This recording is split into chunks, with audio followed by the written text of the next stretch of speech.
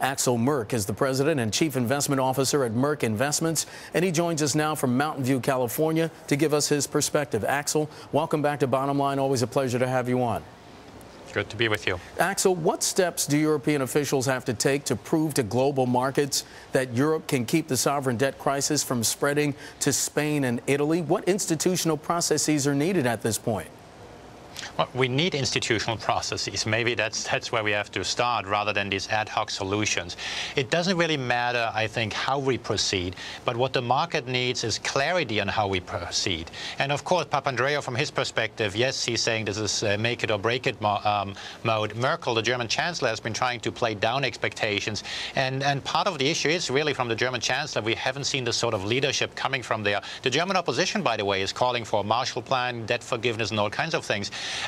What we need is clarity on how this is sustainable. Italy having a primary surplus means that Italy is in a very different situation. Now, if the markets deteriorate further, Europe will be forced to give some sort of blanket guarantee. That, of course, would be way forward, but the leaders are very reluctant to give that. Axel, how do officials get bondholders and banks to foot a share of the bill without a new wave of financial turmoil? Well, they have been footing a share of the bill. I mean, bond prices are down 50% for the Greek bonds or more. And so from that point of view, there's plenty. So if for example, the Europeans were to buy the Greek bonds, there is private sector participations because most folks would be selling at a loss if they were to be sold. At the same time, the cost of what the so-called private sector participation is far greater than the benefit. The idea came up a year ago. At the time, the holdings were very concentrated, and that seemed like a good idea. Now, many of the banks have been selling off their holdings, and so the participation rate is going to be very, very low. So it's an idea that's on the table, but it's not a very effective one, causing more trouble than it's worth for the time being. And Axel, you mentioned the bonds earlier today. The yield on two-year Greek notes rose above 40% for the first time, and since the end of June, Spanish and Italian 10-year bond yields have climbed more than 70 basis points. Investors, they're also demanding extra yield to hold 10-year Italian bonds over German bunds. What happens if the spreads in Italy and Spain go up?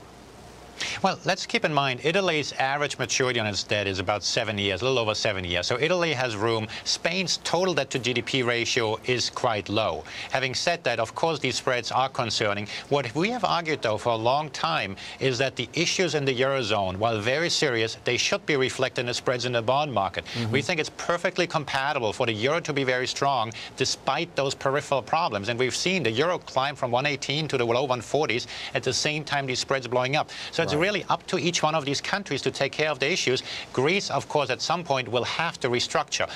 What Italy needs is more fundamental reform. But we can have a stronger euro in the backdrop of all of this. Axel, you prefer the risk of holding a German T-bill over a U.S. money market fund. Why?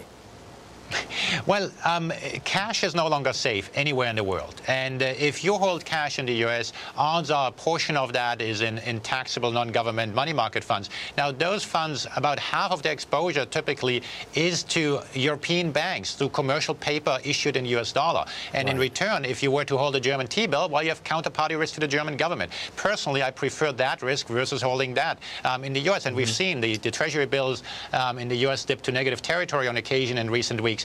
Precisely because institutional managers don't think it's worth the risk of holding the money market funds. Now, the good news may be that these funds are too big to fail, and as such, the risk may only be nominal. But still, yes, given the choice, I'd rather hold a German T-bill. When we hold the euro, we hold Northern European debt. We would not advise anybody holding the Southern European debt unless they're very risk-friendly investors. Axel, how's the situation in Europe affecting institutional investors here in the United States? Well, institutional investors, it depends, of course, on what the mandate is. As I pointed out, as far as the money market funds, institutional money market funds have had some outflows because of that. Now, as far as the overall global investment allocation is concerned, investors, institutional and individuals, should be embracing that there is no such thing anymore as a safe asset and consider the currency risk even of their equity portfolio in the U.S. There is currency risk on any investment, and we have been advocating a diversified approach, actively managing that currency risk. And indeed, as far as the euro is concerned, while very controversial, everybody hates the euro. We think there is value. We think that if and when there's clarity, and some of that will come in the meeting, not enough, unfortunately, we are afraid, but some of that, and that will, over the medium term, help the euro. Axel, I have about 15 seconds. Is now the time for investors to begin managing the currency risk of their entire portfolio, not just the portion containing U.S. equities?